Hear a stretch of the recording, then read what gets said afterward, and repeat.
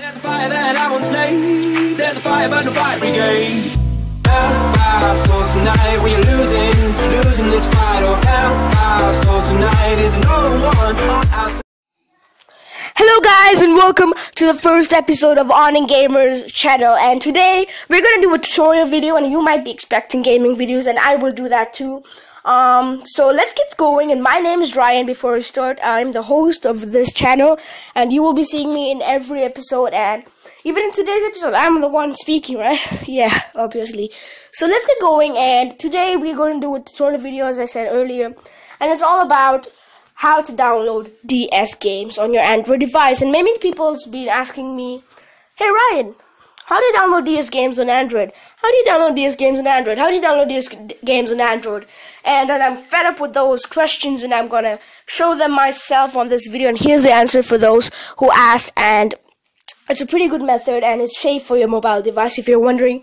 And it's an authorized site which we're gonna download from. So first of all, if you download the game, it's a file. You cannot open it unless you have your... Of course, Android devices have their own emulators, but then GBA, that's only for the Game Boy emulators. Android devices don't have they don't have DS emulators, so we're gonna download that from the Play Store itself. And in my case, I've downloaded Drastic, the best DS emulator in the world, and I personally recommend that. But if you're gonna want, but it's paid, of course, and if you don't want to pay, you're just gonna have to type in DS emulator in your Play Store, and you're gonna go out and check all these emulators out.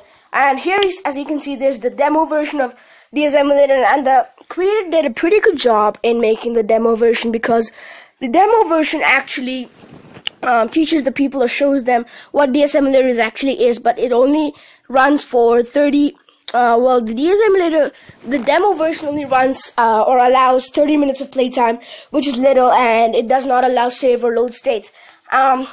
So if you don't want to waste your $8 and you're going to be like, oh, I wasted it, go check out the demo, and which I did myself, and I pretty much enjoyed it, so I just go ahead and download the real version. And there's the save and load, and then there's the speed, so you can play the game. If you're like, oh, this is taking too long, you can just go ahead and click this button and the game will speed up. And then there's the flip sides and everything, and that's it. So after we're done with the emulators, we're going to go into our web browser. Go ahead and check out the game you want to download. For me, it's Pokemon Black. Come on. Black. What the heck? What's wrong with this keypad? Black. Okay. This keypad's making me sick. Black 2. Of course, the console's name DS. Then you type in ROM. So there you go. My personal favorite is Emu Paradise. It's the best ROM downloading site, but it's under service right now. So we just go ahead and go to Love ROMs. As you can see, it's 77.7 MB. The file name 6.49 Pokemon Black 2 version. ufriends.7zs. Z, and rating is 4.3/5 and 158 votes. Console Nintendo DS. Downloads 275,686, which is pretty good. And then after you click download, just wait for the download to finish, and then when the download is finished, you go into Drastic. And after you've done that, you just load your game from your download file or wherever you saved it, and then you just click on it. And once you clicked on it, it's going to show on these menus. And if you want to start playing right away, just click Start Game, and then Continue Last Save. If you save the game, once you played it, it's gonna resume onto that.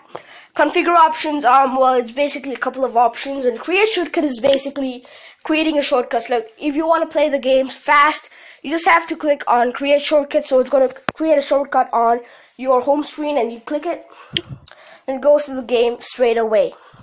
That's pretty a good choice. And then, see, I'm playing Pokemon White 2 now, and it's pretty much fast and running, and everything is fast in this game, and it's pretty good. And yeah, see, the graphics are very good, and then you have the touchscreen over here. It's pretty good actually, this emulator. So thank you guys for watching. If you like my video, please like, subscribe, or comment. If you guys have any concerns or complaints, please post it in the comment box below, and I will be making a walkthrough later on this game, I guess. Just stay tuned for that, guys, and bye. See you next time.